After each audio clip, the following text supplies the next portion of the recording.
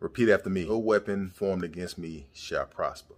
You are a gladiator. Welcome to another episode of T. Walton YouTube channel. Walk with me. Today we're about to manifest some things.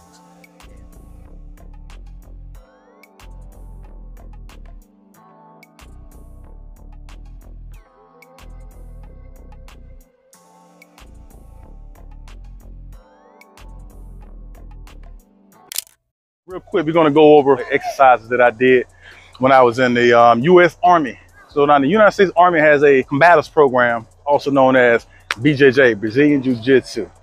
And a lot of the warm-ups was designed to get your heart rate up close to like 160 beats per minute, because you got to understand, when you're engaging in some type of physical combat, the adrenaline starts to roll, right?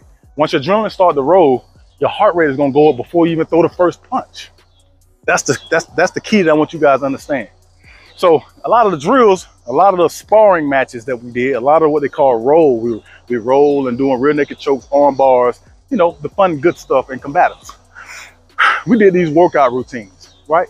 And then I used to take it to the next level. I used to take it another step. I had a buddy that was a boxer. I never fought in boxing, but I did do BJJ, which is a form of self-defense. And this is an exercise that I like to do to kind of get my heart rate up close to 160 beats per minute. So that way I can kind of condition myself, because guess what? No matter how strong you are, no matter how big you are, how tough you think you are, you got to have the wind. You got to have the cardiorespiratory endurance to really get in it. I'll tell you, a 3-minute fight session will wear the best of them out. So you got to be in shape. So these are some of the techniques I used to do. I'm gonna start with the Mike Tyson push-ups. Mike Tyson push-ups is like you kind of come down like this.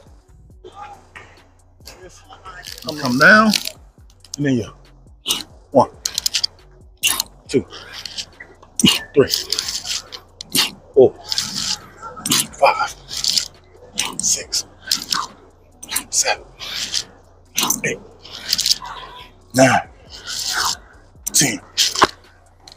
Immediately with no breaks, you go ahead and start Mike Tyson legs. Bring your fist up and you bring your legs in. 1.